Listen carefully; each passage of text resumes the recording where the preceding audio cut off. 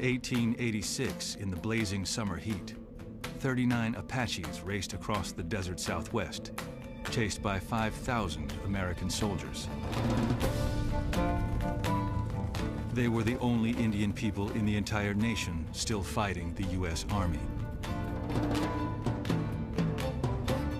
For many months, the handful of men, women, and children evaded capture, running, running, then running some more, as much as 80 miles a day.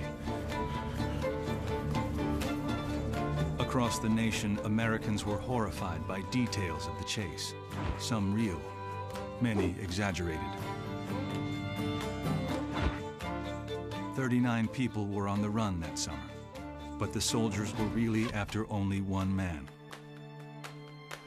To his hunters, he was a vicious killer, capable of murdering without mercy. To the Apaches, he was more complex, courageous yet vengeful, an unyielding protector of his family's freedom, yet the cause of his people's greatest suffering. In the course of the chase and in the years that followed, he would become a legend and the symbol of the untamed freedom of the American West. His name was Geronimo.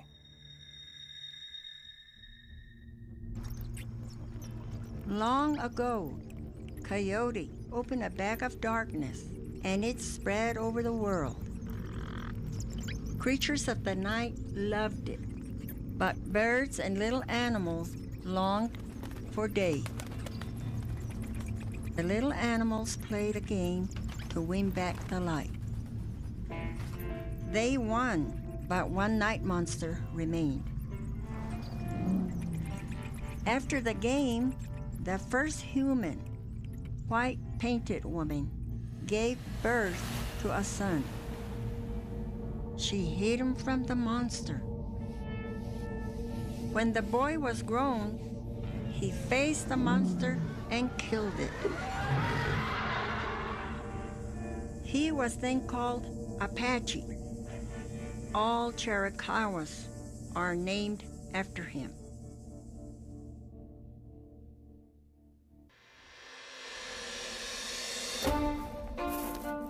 Geronimo was born sometime in the 1820s at the headwaters of the Gila River, along the border of what became Arizona and New Mexico.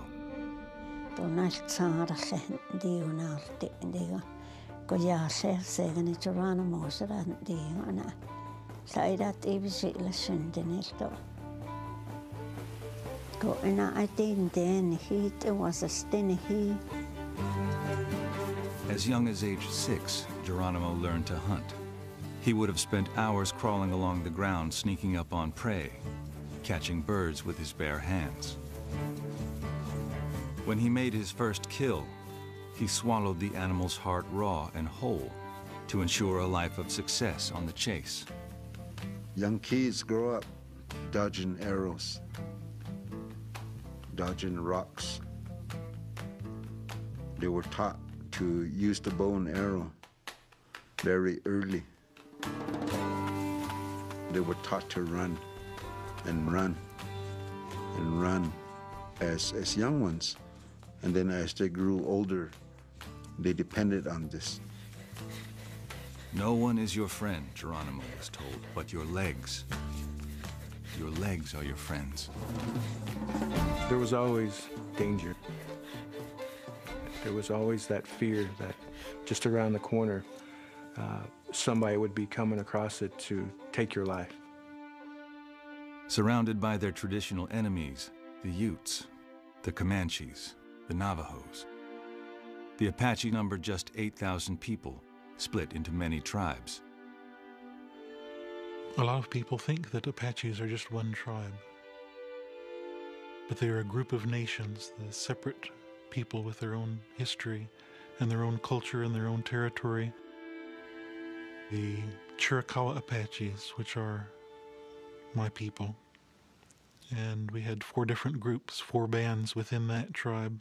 We had the Cheyenne, who were the Warm Springs Apaches. We had the Chokonen, who lived around the Chiricahua Mountains. There were the Netanai, the band that lived mostly in Mexico. Geronimo belonged to the smallest band within the Chiricahua tribe, the Bedonkohe. As a teenager, he joined older Bedonkohe men on raiding trips. The raids were lightning-quick attacks. Apaches seized the horses and provisions they wanted before melting into the surrounding country. There's no getting around the fact that Apache life was built around raiding. They didn't raise horses, they stole horses. Raiding was a very good way to obtain horses, to obtain cattle, to obtain captives, and there were markets for all of these commodities. It was common for the Chiricahua, for example, to raid one settlement and trade in another.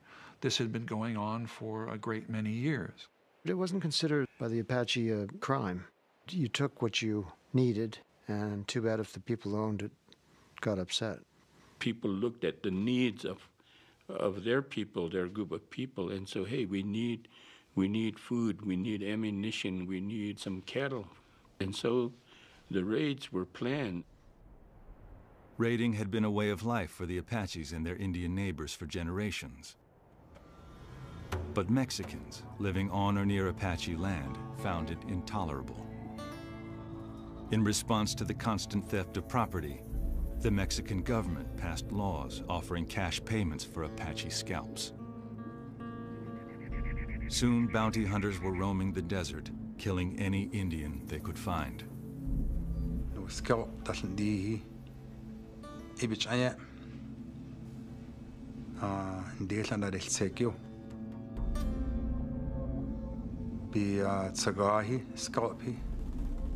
$25 ilile. Istanehi, $50. In Dehi, they get out there, warriors, $100. In spite of the bounty hunters, the Apaches continued raiding.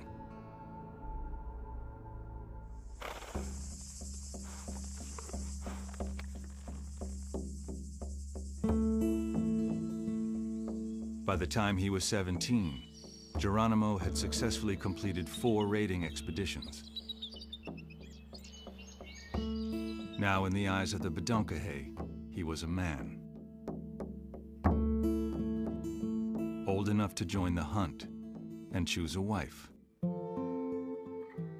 He fell hard for a slender young girl named Alope. I think Alope was, to use a kind of corny Americanism, the love of his life. Geronimo went to Alope's father to ask for her hand in marriage, and the old man said, "It's going to cost you a lot of horses." And I think it's Dad saying, "She's too good for you." Geronimo disappeared. When he returned several days later, he led a long string of horses. This, Geronimo later explained, was all the marriage ceremony necessary in our tribe. Within a few years, Alope and Geronimo had 3 children. As their young ones grew, the couple celebrated each stage of their lives with age-old rituals.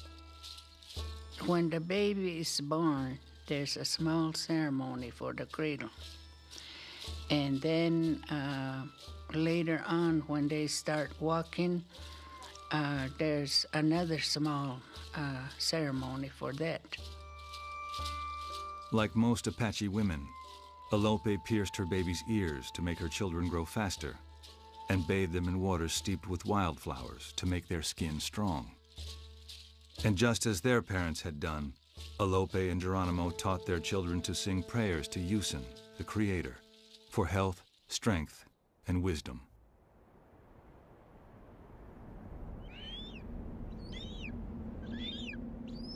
One day in the early 1850s, Geronimo and his family joined other Chiricahuas on a trading trip.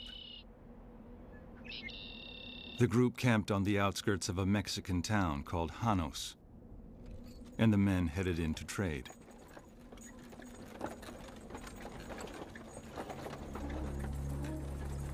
On the way back, the Chiricahuas met distraught members of their band.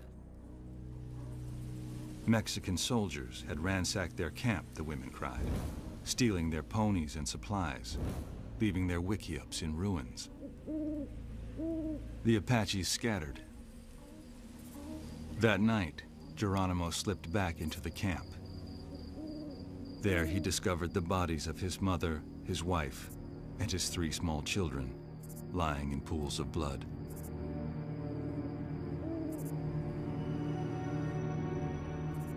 When he saw all his family massacred there, he cut his hair, and he left his hair there with them. You see all the pictures that were taken. You see their hair short like mine.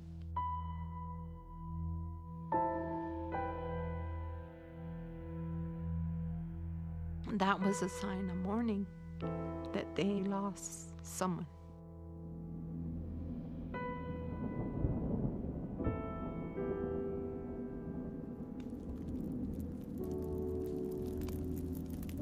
When Geronimo returned home, he ripped down his wife's paintings, tore apart strings of beads she'd made, and gathered his children's toys. And just as Apaches had done for generations when loved ones died, he set everything his wife and children had owned on fire. Geronimo's attitude changed after his mother was killed, after his wife was killed, after his children was killed. And so that created an attitude towards the non-Indians. It just changed him completely and totally. Maybe it wasn't a wise thing to deal with things like that, but he wanted revenge. Your wife's dead, your kids are dead, your mother's dead. That's your life. Taken away from you in an instant. They didn't want to make you go kill everybody.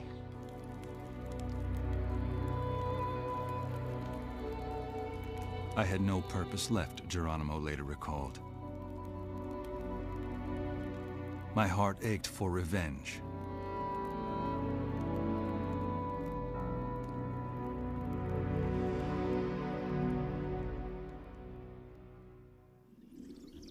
Power is everywhere. It lives in everything. It might be known through a word or come in the shape of an animal. We all have power, but some tap into different rooms. Power speaks to those who listen.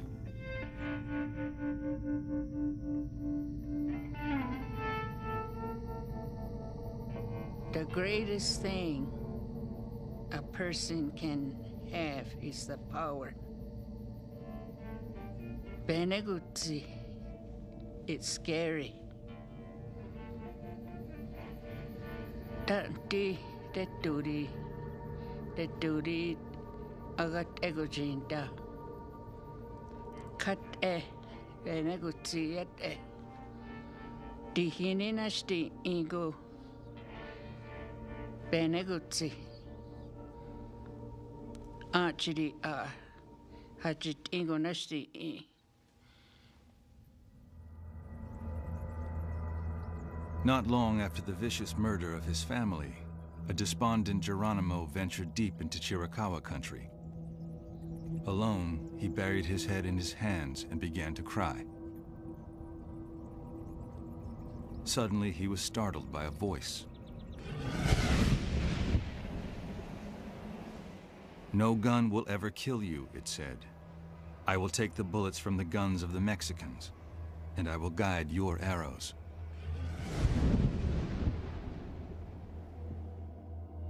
Geronimo later said that he had been given what Apache people call power, a gift from Yusin.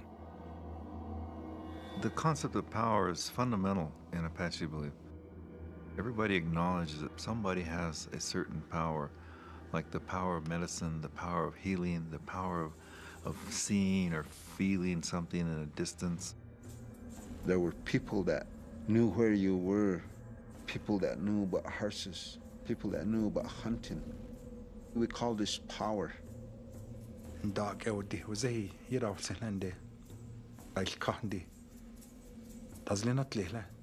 and there I can't do not at like guy. Go yangle was then a eta yen den lila yen celebs I onina.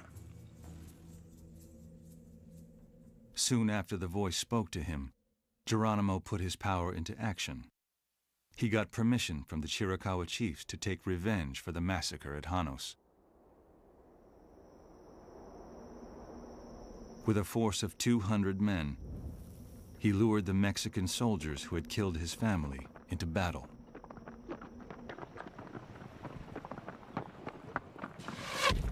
Leading the charge through a hail of bullets, Geronimo whirled and dodged, killing with his knife when his arrows ran out.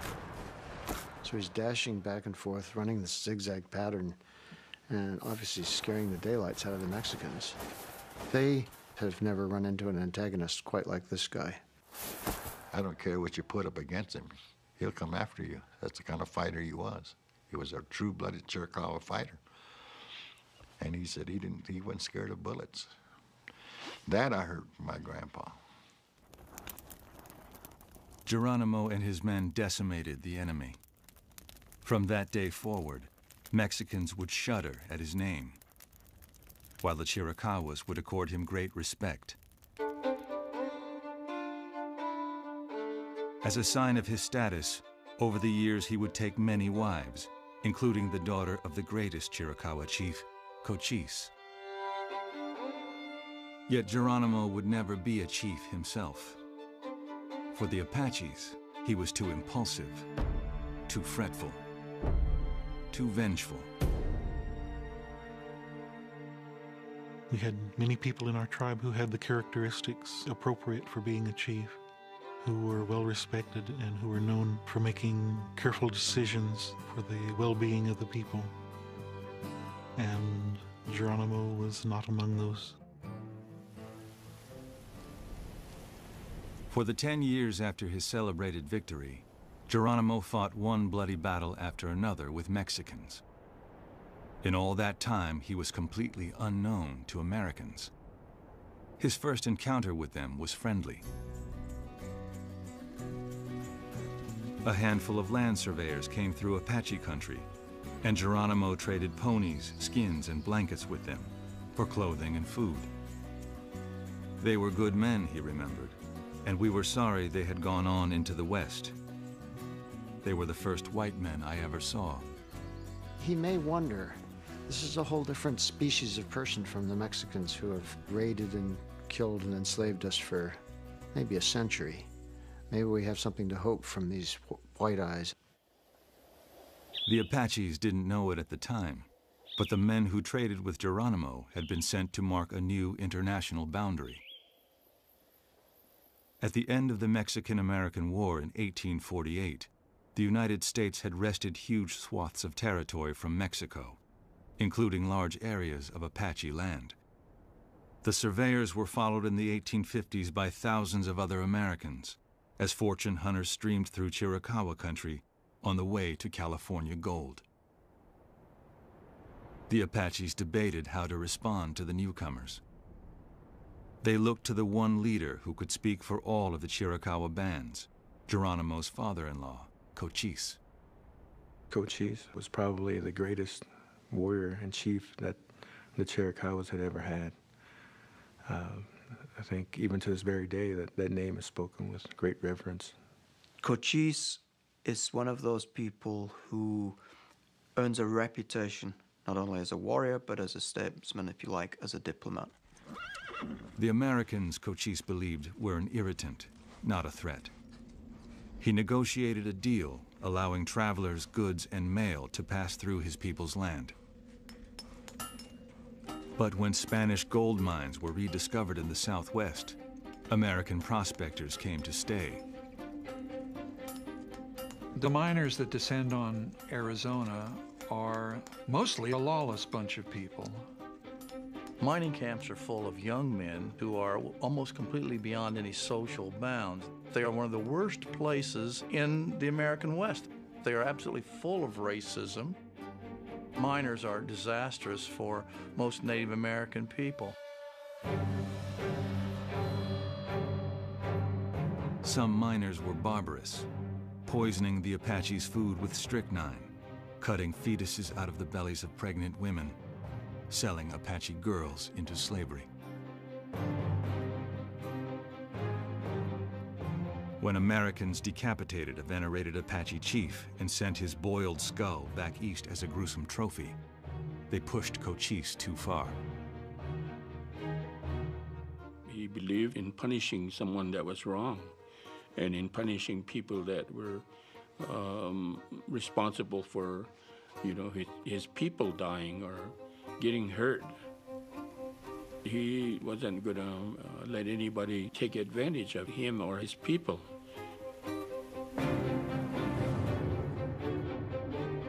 Cochise urged Geronimo and the Chiricahuas to take revenge. All of the Indians agreed not to be friendly with the white man anymore, Geronimo later said. Sometimes we attacked the white men, sometimes they attacked us. The Chiricahuas ambushed stagecoaches and wagon trains, mutilating their victims, smashing heads with rocks, stabbing corpses with their spears, dangling bodies over fires. What happened back then happened because they were humans. It was done to them.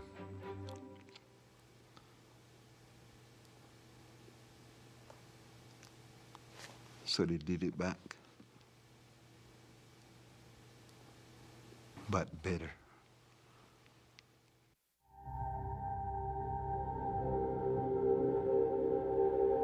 In his 40s now, Geronimo's face showed the ravages of war.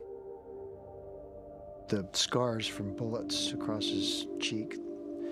One journalist spoke of how one of those injuries had caused him to seem to have a perpetual sneer, a sneer of hatred, a sneer of contempt. The man had a very impressive face. Extremely handsome in his way. In Apache, one would say hashke. There is a measure of meanness and anger in the face.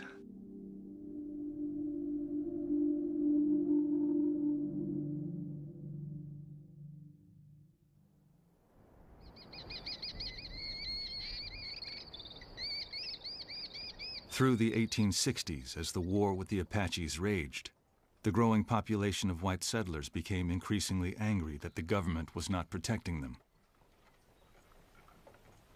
In the frontier town of Tucson, to the east of Chiricahua territory, newspapers called for retribution. While utter extermination might not be considered practical, one columnist wrote, sound whippings of Apaches should be encouraged.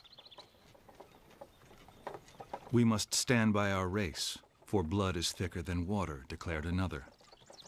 Let slip the dogs of war in good earnest upon all Indians. News of the escalating violence shook Washington. To bring order to the Southwest, President Ulysses S. Grant sent his most respected Indian fighter to Arizona. A veteran of the Civil War, General George Crook had been fighting Indians ever since.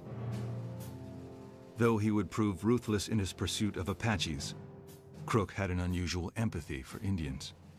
General Crook, from the perspective of our own tribe, was one of the generals who tried hardest to understand things from an Apache's perspective. And it was something that our people at that time greatly appreciated, that there was somebody who would actually talk with them. Crook was forever talking about how intelligent Apaches were. He was a firm believer that with proper forms of formal education, Apache people could quickly become civilized, quote unquote, and become upstanding members of society. Crook was charged with implementing a new federal Indian policy. Instead of treating native tribes as sovereign nations, as the U.S. had been doing for more than a century, Indians would now be wards of the state. Over the next decade, the American Army would force tribe after tribe onto reservations. The reservation becomes this dominant way of containing Indian people. This place where Indian people can be contained and then worked on, right? Transformed and changed so that they can have a future within American society. Crook's strategy was as simple as it was difficult to enforce.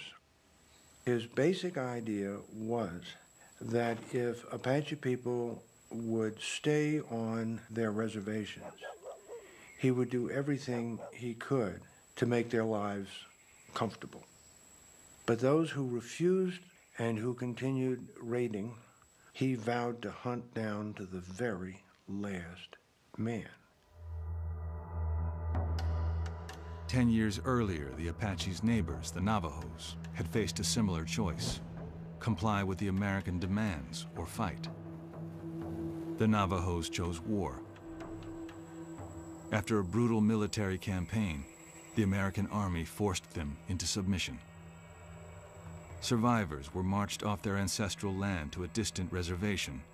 Along the way, hundreds died of starvation and disease.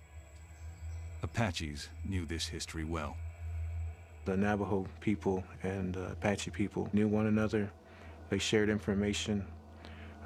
There was a whole network of information exchange between the tribes in the area.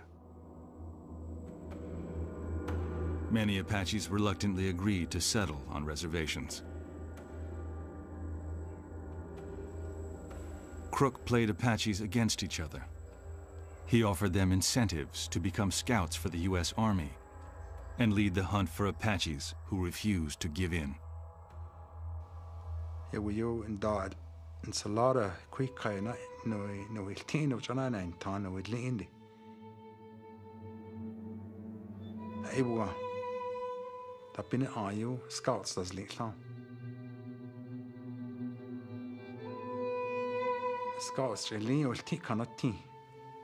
The Scouts is Lin you he take cannot tea. Yeah, we you be so.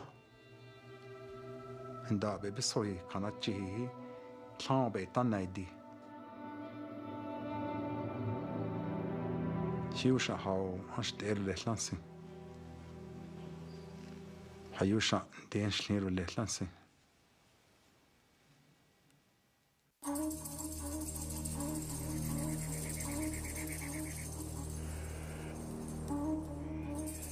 For several years, as one by one Apache chiefs agreed to reservation life, Cochise and the Chiricahuas continued to fight. But the time came when the great Chiricahua leader realized his people could not resist forever.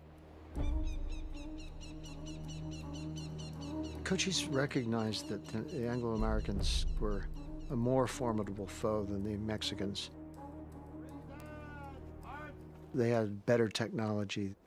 Their army was far more efficient.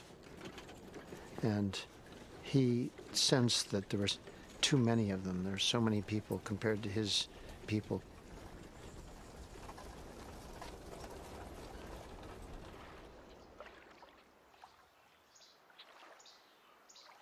After a decade of war, Cochise agreed to halt the killing and to end Apache raids north of the Mexican border.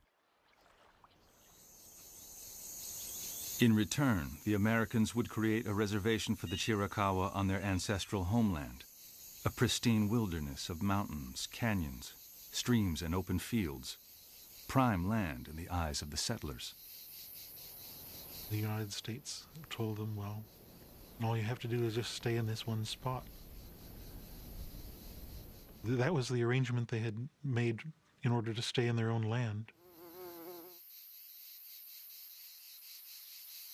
With minimal interference from the U.S., the Chiricahua lived much as they had for generations, raiding into Mexico whenever they needed horses and supplies.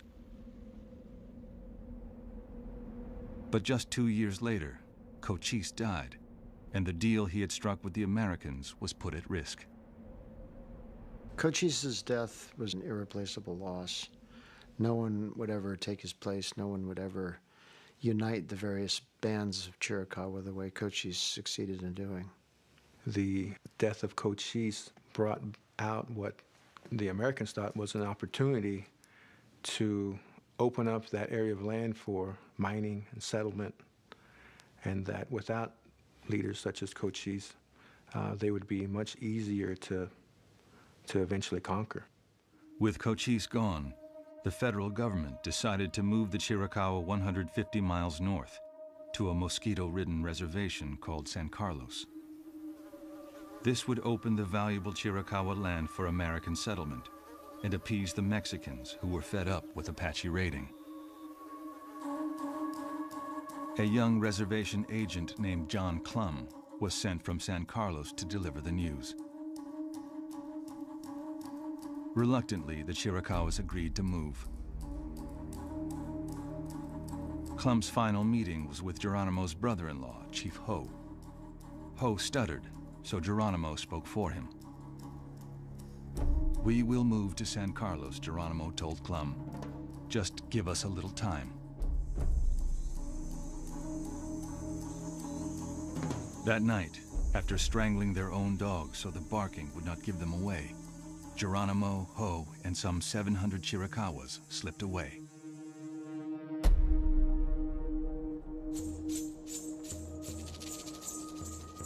Clum was furious. Blaming Geronimo, not Ho, he became obsessed with capturing the Indian he believed responsible for the double cross.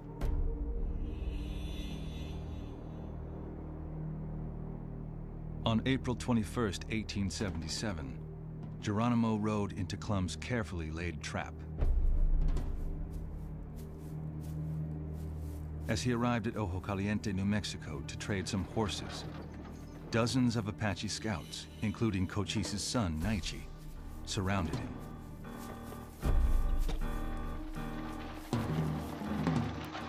They carted him back to San Carlos in chains. He thought he was going to die. He thought he would be executed. He understands that he may not die in battle, something that his power tells him this will never happen. But it didn't say much about him dying at the end of a hangman's rope.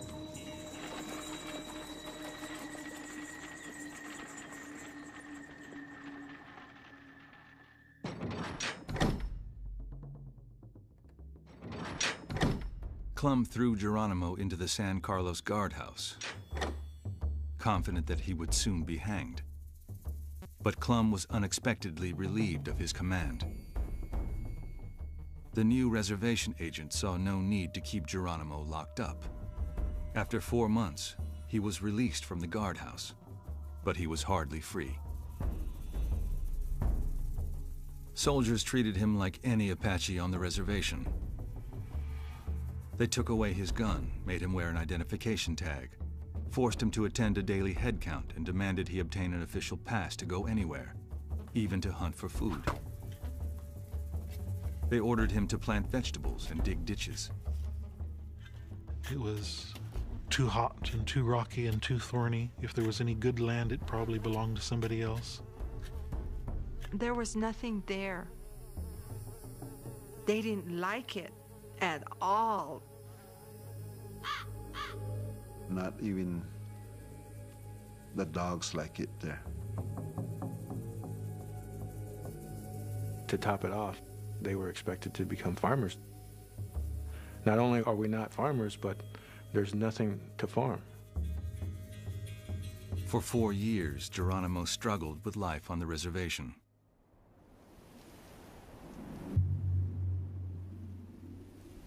Then, in the summer of 1881, he was drawn to the startling message of a charismatic Apache medicine man called the Dreamer.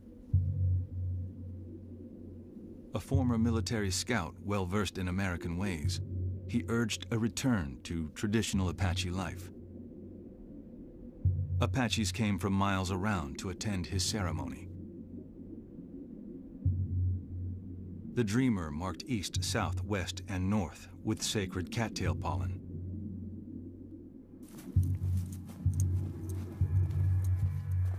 People circled around him as he preached. Apaches should not take revenge against the white man, the dreamer said. Houston would see that the Americans suffered for their sins in the afterlife. It was a plea for unity and peace, for a people who had seen little of either.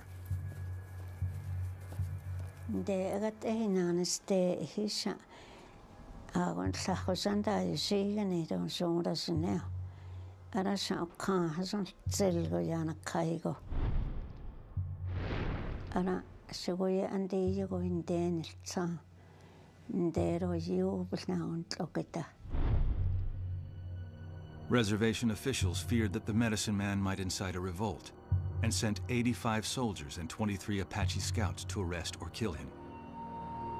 When the soldiers seized the dreamer, a group of angry Apaches surrounded them. Suddenly, a firefight erupted.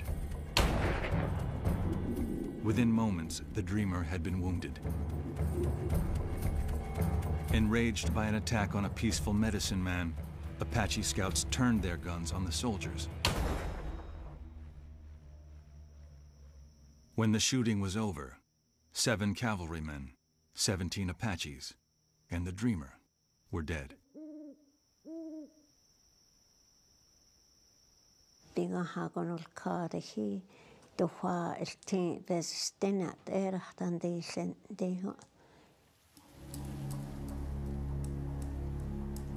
The Americans limped back to their fort. The scouts who had mutinied were arrested and several hanged. News of the battle shot across the country. The New York Times claimed that Apaches in Arizona had carried out a massacre as horrible as Custer's last stand. Anxious officials called for reinforcements from New Mexico and California. Soon, San Carlos was swarming with U.S. soldiers. No one felt more endangered than Geronimo.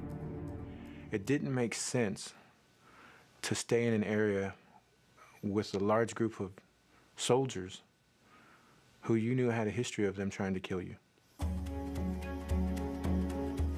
On September 30th, 1881, accompanied by Ho and 72 Chiricahuas, Geronimo escaped from San Carlos and headed south.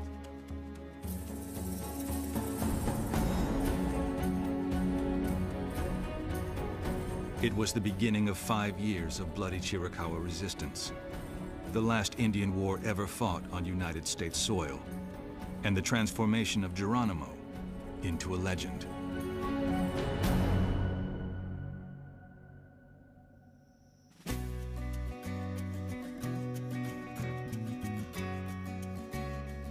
Geronimo raced towards the relative safety of Mexico.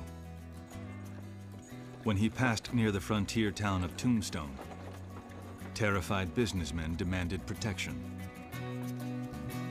The town's newly elected mayor was John Clum, the former San Carlos reservation agent. He relished the opportunity of a second chance at his nemesis. He rounded up a posse, including a former sheriff made famous by a recent gunfight in Tombstone, Wyatt Earp. "If we get Geronimo this time," Clum declared, "we'll send him back to the army, nailed up in a long, narrow box, with a paper lily on his chest." For 2 days, the posse pursued Geronimo, but never even caught a glimpse of him. Geronimo headed for the one place Chiricahuas felt safe, a part of Apache territory high in the Sierra Madre that no outsiders had ever penetrated. The Americans called it the Apache Stronghold, but it was much more than that.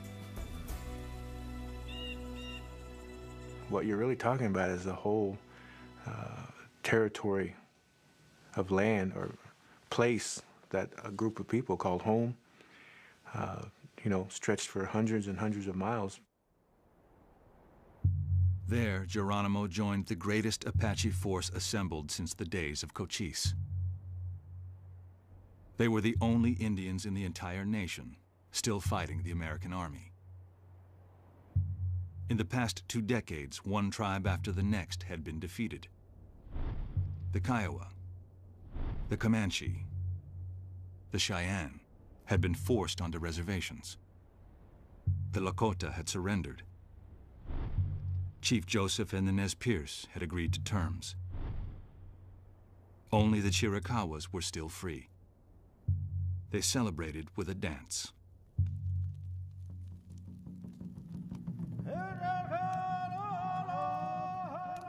Everything that an Apache does is sacred. Even the dancing.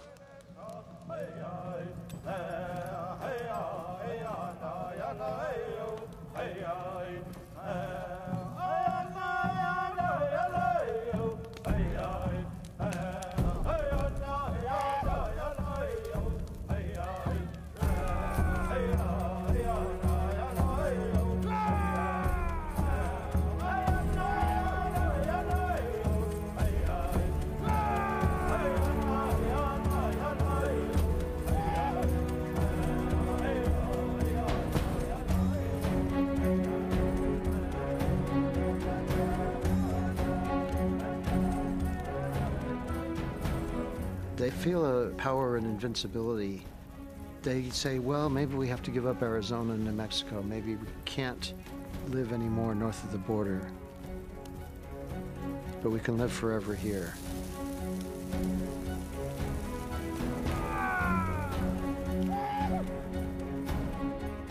For several months, Geronimo and the Chiricahuas enjoyed a return to their traditional life. The men hunted and raided. The women gathered mezcal, dried beef, and made clothes from plundered Mexican cloth.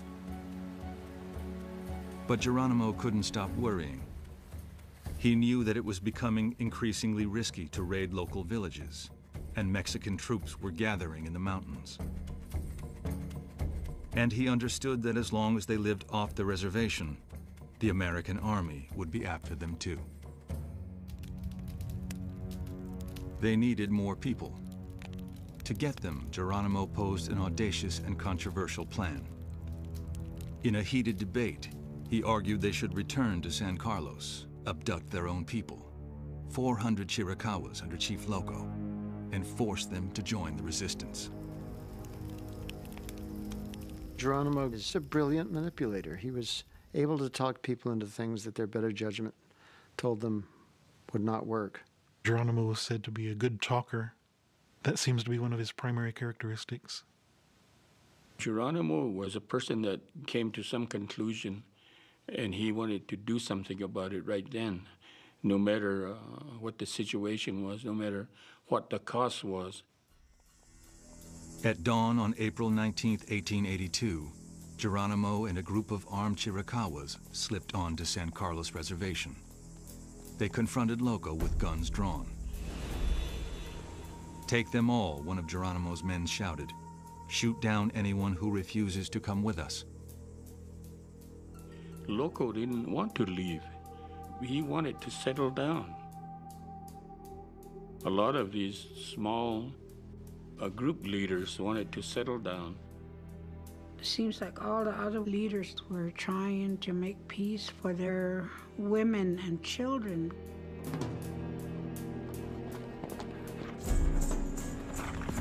Loco and his band were forced on a harrowing trip to the stronghold.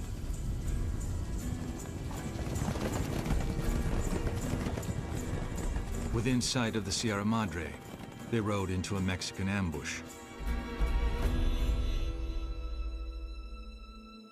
Geronimo's hostages were unarmed, and whole families were slaughtered on the spot. 78 Apaches, mostly women and children, were killed. Many of the survivors blamed Geronimo. "We were filled with gloom and despair," one of them recalled. "What had we done to be treated so cruelly by our own race?" Geronimo's unwillingness to consider the wishes of Loco and his people points to a certain selfishness on his part. Cochise would not have done the same thing. Cochise respected the idea that Loco could have chosen for himself. Geronimo saw it differently. He had added more people to the Chiricahua band, the last living free off the reservation. If he had any regrets, he never spoke of them.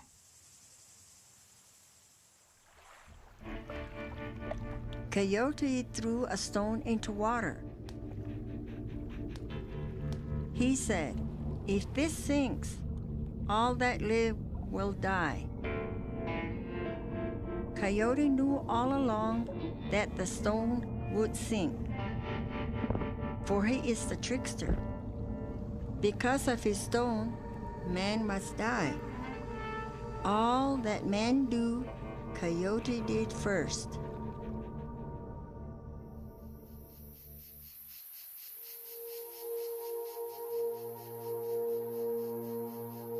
One spring night in 1883, U.S. soldiers apprehended a young Apache man slipping onto the San Carlos reservation. His name was Tsoe, but the Americans called him Peaches. They suspected he might have information that would lead them to Geronimo. They put him in chains, suspended him by his arms, and interrogated him. Finally, he broke down and told a remarkable story. Although he wasn't Chiricahua, he said he had been taken by Geronimo with Loco's band. When the group was ambushed by Mexicans, he lost both his wives. For a year, Peaches lived in the stronghold, but he missed his family. Peaches, we must remember, is not a Chiricahua. He is kept under surveillance in the stronghold because people already think he might be a turncoat. Bisnas ta aige dego dazun dan so bisnas tansen do biltagorist anita hazaro yo azonde bindalta. Life in the stronghold, Peaches said, was hard. The Chiricahuas moved every few days and were low on food. Yearning to see his mother at San Carlos, Peaches slipped away one night and walked back to the reservation. It was the break Crook needed. Peaches knew where the stronghold was and how to get there. He could lead the U.S. Army to Geronimo. 6 weeks later, Geronimo was in Chihuahua, Mexico, when he had a premonition. Our base camp, he told the other men, has been invaded by U.S. troops. They raced back to find that Crook had occupied their camp with several hundred soldiers and Apache scouts. The stronghold had been breached. Now there was nowhere for the Chiricahuas to hide. It dealt an absolutely shattering psychological blow to Geronimo and the other Chiricahua. They believed we are always safe here in the stronghold. We can always, even if we can never live in north of the border, we can always come here and flourish. Reluctantly, Geronimo and the band agreed to return to the reservation.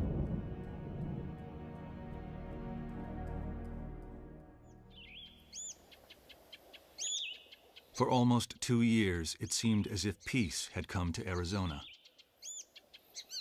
Intent on keeping the Chiricahuas on the reservation for good, General Crook allowed them to decide where they wanted to live.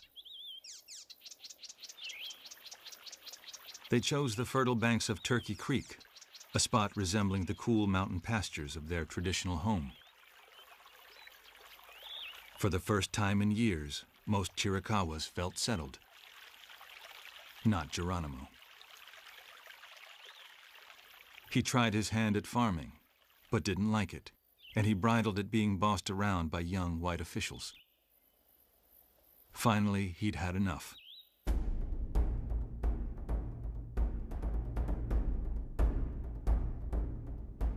On May 17, 1885, Geronimo and nearly 150 people fled Turkey Creek, leaving the majority of Chiricahuas on the reservation. U.S. troops followed close behind. We were running all the time, my grandpa said. Always living one part one night, moving someplace the next time. The cavalry was always chasing us somewhere. We were running. We was always running. The fleeing Chiricahuas dispersed. Geronimo led a small group of men, women, and children.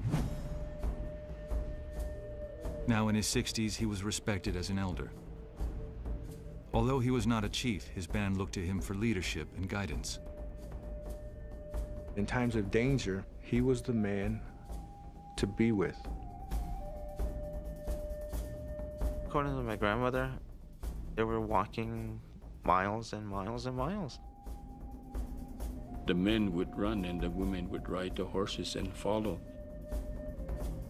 The Chiricahua people, they could move 70 miles or 80 miles in one day, where the cavalry that was following them a lot of times couldn't keep up.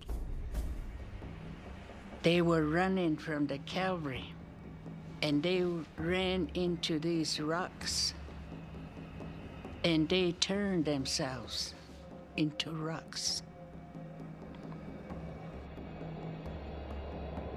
Among Geronimo's powers was the ability to suspend time and space.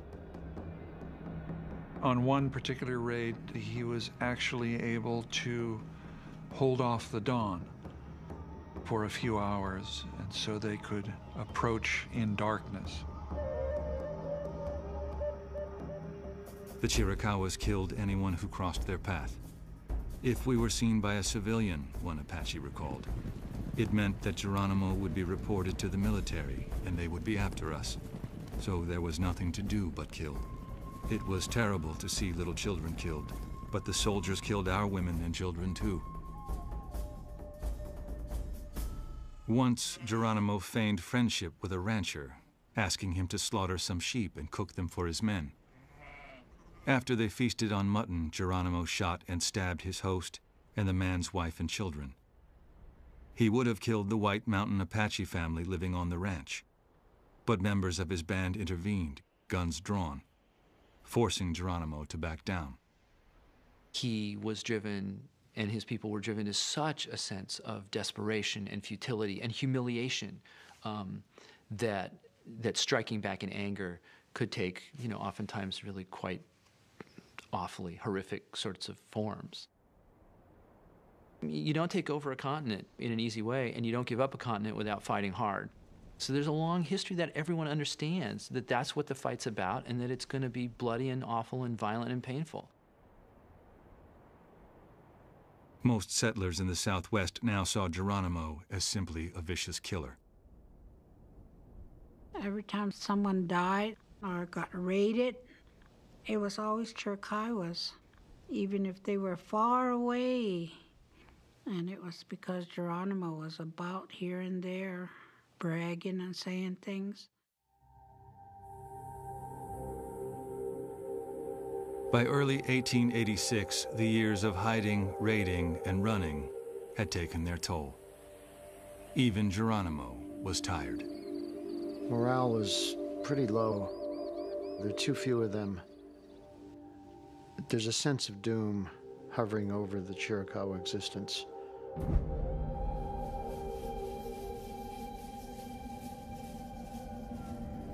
That March, Geronimo arrived at Cañón de los Embudos, south of the Mexican border, to meet with General Crook. Surrounded by 24 armed Chiricahuas, he sat down to talk about terms for surrender. Beads of sweat rolled down his temples. "There are very few of my men left now," Geronimo said. "They have done some bad things, but I want them all rubbed out, and let us never speak of them again." Crook had orders to demand unconditional surrender from the Chiricahuas, but he knew that Geronimo would never agree. After several days of negotiating, Crook promised that if the Apaches spent 2 years in an East Coast prison, they could return to Arizona. Geronimo and the Chiricahuas finally accepted Crook's terms. "I give myself up to you," Geronimo said. "Do with me what you please. Once I moved about like the wind. Now I surrender to you, and that is all."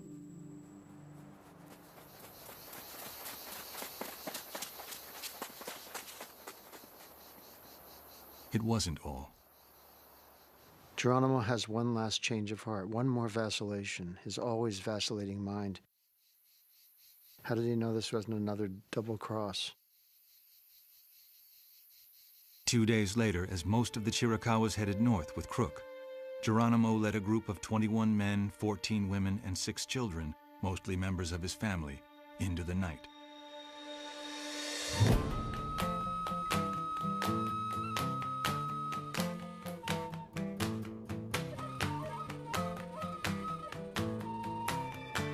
When Geronimo made that final break, it's hard to understand what was going through his mind, because he knew what he was facing. Maybe they wanted to go back for one more last look, to say thank you for all that this land has provided them. I don't think he had a coherent plan for a survival strategy that would last for another decade. He was an improviser. Geronimo took his band into New Mexico. We were reckless for our lives, he later recalled, for we felt every man's hand was against us. If we returned to the reservation, we would be put in prison and killed. If we stayed in Mexico, they would continue to send soldiers to fight us. So we gave no quarter to anyone and asked no favors. Word spread across Arizona and New Mexico that Geronimo was on the loose again. Ranchers pleaded with the White House for protection. "We are surrounded by Apaches," one wrote. "We have many small children and women with us. For the sake of humanity, send us some soldiers." The terror, the psychological trauma that Geronimo wrought at the end created this fantasy, the great American Western fantasy. I'm surrounded by Indians. They're going to kill us all. Incensed that Crook had allowed Geronimo to escape, federal officials removed him from his post. His replacement, General Nelson Miles, was a hardliner with little use for Crook's Apache scouts. Miles requested thousands of reinforcements to bring in the fleeing Chiricahuas. The Chiricahuas were a tricky group of people. Smart, wise decisions were made. The U.S. military hunted for them almost all over Arizona and on into Mexico, but they were chasing spirits. They're being pursued by 5,000 American troops, 1/4 of the U.S. Army, 3,000 Mexican troops, possibly 1,000 vigilantes. So you've got 9,000 hunters against 39 fugitives, and they never succeed in capturing a single man, woman, or child. If that isn't brilliant, nothing is. Journalists flocked to the Southwest and provided lurid and riveting accounts of the fugitives. He had achieved a notoriety that went well beyond the American Southwest. That's when he really becomes the most famous Indian in the West, and in the phrase of the day, the worst Indian who ever lived. Geronimo assumes an important symbolic status. His resistance is seen as the last resistance, not only of Chiricahua Apache people, but of Indian people in North America. After 3 months of fruitless searching, Miles was forced to turn to the scouts he disdained. Within weeks, 2 Chiricahua scouts with family ties to Geronimo climbed towards his remote mountain camp. Geronimo wanted to kill them, but a member of the band intervened. My grandfather drew his gun against Geronimo and told him not to shoot because they're family. If Geronimo had his way, those two would have never climbed that hill. "The troops are coming after you from all over the United States," one of the scouts said. "If you are awake at night and a rock rolls down the mountain or a stick breaks, you will be running. You even eat your meals running. You have no friends whatsoever in the world." "I live at the agency," he added. "Nobody bothers me. I sleep well. I have my little patch of corn." Geronimo finally agreed to meet with an Army officer who outlined the terms of surrender. In spite of the feelings that Geronimo might have had, the wisdom that came with the Chiricahuas was still a part of his life. I think in the end, the wisdom took over. And so he negotiated with the cavalry, you know. Geronimo and his band would be sent to a prison in Florida. The president himself would determine when they could return home. As the negotiations wore on, the Chiricahuas learned that the Americans had decided to deport their entire tribe. Even the scouts, and those living peacefully at Turkey Creek, would be sent to Florida. "My wife and children have been captured," one of the men said.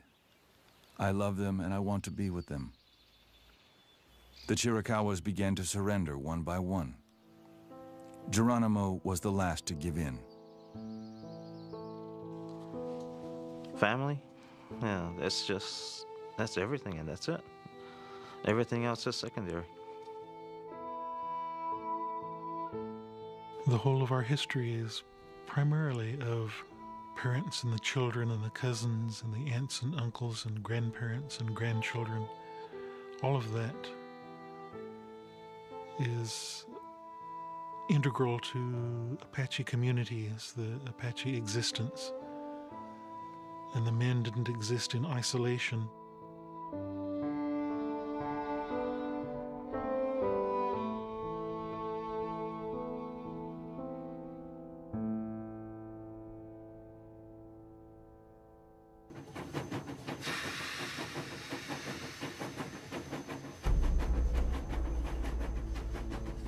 On September 8, 1886, Geronimo and his band boarded a train bound for Florida. Like most of the Chiricahuas, Geronimo had never set foot on a train before and had never left the Southwest. I had a grandfather and a grandmother, along with their children, went on this train. It wasn't their fault. The Apaches that were on that train felt like it was the end of their time, that the non-Indian was going to wipe them out. This was another trick of the non-Indian world. When they finally arrived, Geronimo's band was imprisoned alongside Chiricahuas from Turkey Creek and the scouts who had loyally served the U.S. Army. The entire Chiricahua tribe now numbered fewer than 500, just 1/4 of those who had lived free in the days of Cochise. They were all paying a terrible price for Geronimo's brave but stubborn resistance.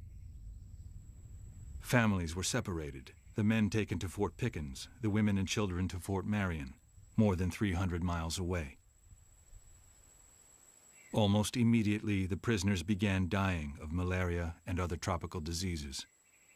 The humidity, the heat, even the bugs were different, the mosquitoes and everything else. And it's just, to them it was miserable. Within 3 years, 119 people had died, including Geronimo's wife and 4-year-old daughter. But United States almost put that final dagger, should I say, into the hearts of our people. Almost carried out that manifest destiny. In a land, in a place that was worse than San Carlos. Government authorities took the Chiricahua children to a boarding school in Pennsylvania. School officials cut the children's hair, forbade them to speak Apache, and tried to convert them to Christianity. And our people were being told, well, that's all over with. You can't go back. Don't clutter their minds with all this old information. They taught them how to be Western, how to dismiss their religion, how to dismiss their power, how to dismiss the power of their elders. Tuberculosis spread through the boarding school. Only children dying of the disease were allowed to return to their families. After less than 2 years in Florida, all the Chiricahuas were sent to a prison camp in Alabama, then moved again to Fort Sill, Oklahoma. In all, they would spend 27 years as prisoners of war. What the government did is deplorable, and they should be somehow held accountable. Even when the federal government finally freed the Chiricahuas in 1913, the state of Arizona refused to allow them to return to their homeland. Most people in the United States don't realize that there was an entire tribe of people who were imprisoned, not because they'd done anything wrong, but because of who they were.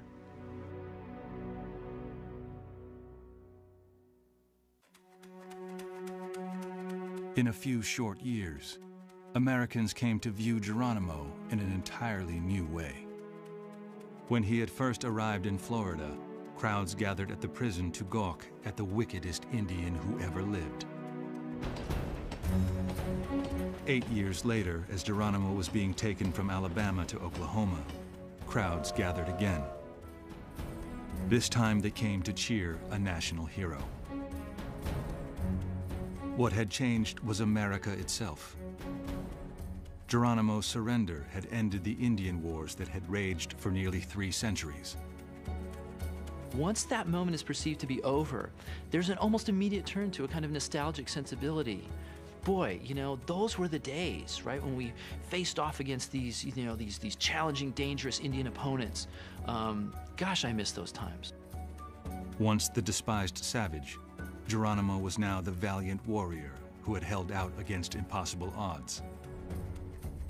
By the 20th century, Geronimo comes to stand for some of the values we hold most dear in America: the lone battler, the champion of his people, the guy who never gives up, the ultimate underdog. He becomes an icon, a sentimental icon of what was once a real enemy. And there's something amazingly American about that transformation. While other Chiricahuas were kept under guard, Geronimo was allowed to travel. He attended expositions and appeared in Wild West shows. Geronimo adopting, or seen to adopt, American culture represents a major symbolic victory. American civilization has arrived, and even Geronimo is now embracing it. In 1905, President Theodore Roosevelt asked Geronimo to lead his inaugural procession. As the 80-year-old Apache rode down Pennsylvania Avenue, people threw their hats in the air and shouted, "Hooray for Geronimo." Several days later, Geronimo met with the president and asked if he could return to Arizona. "My hands are tied as with a rope," Geronimo said. "I pray you to cut the ropes and make me free. Let me die in my own country." "It is best for you to stay where you are," Roosevelt replied. "Resentment still burns in Arizona," he explained. "That is all I can say, Geronimo."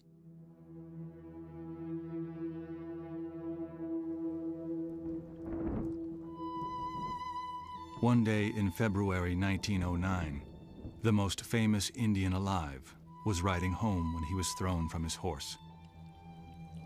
He lay out in the freezing cold all night. When an old friend found him, Geronimo was gravely ill.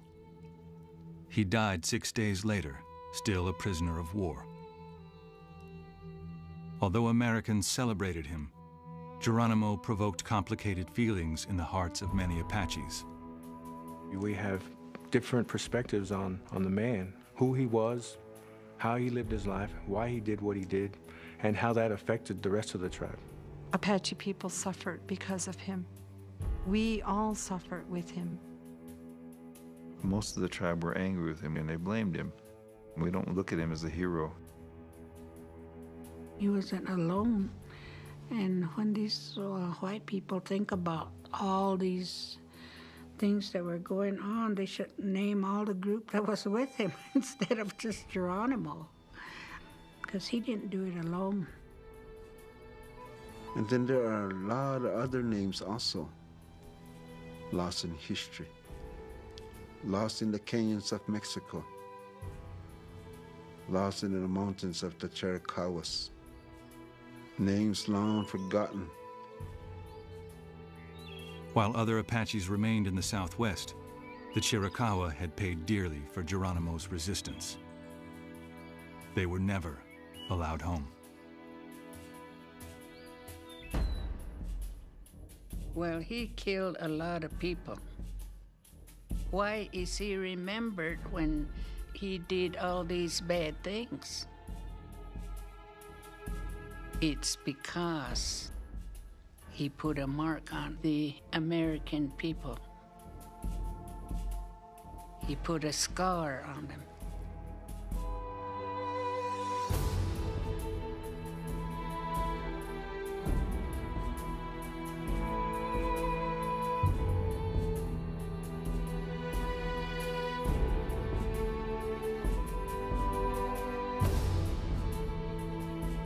In the end, even Geronimo had regrets. On his deathbed, he summoned his nephew to his side. "I should never have surrendered," the old man whispered. "I should have fought until I was the last man alive."